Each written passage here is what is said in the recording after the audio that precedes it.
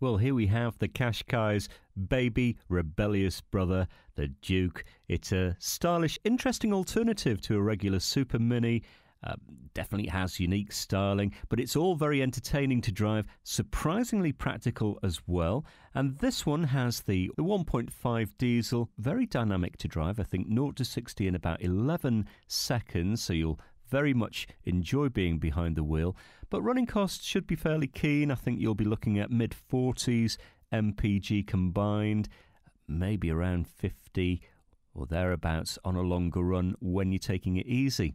So open the doors, you have a very smart cabin, really nice design, a slightly high up driving position, so you'll find this really accessible, nice and easy to get in and out of. Great news if you have a bad back, I guess. So all in all, a great looking car. So if you like the look of this car, why not ring and reserve?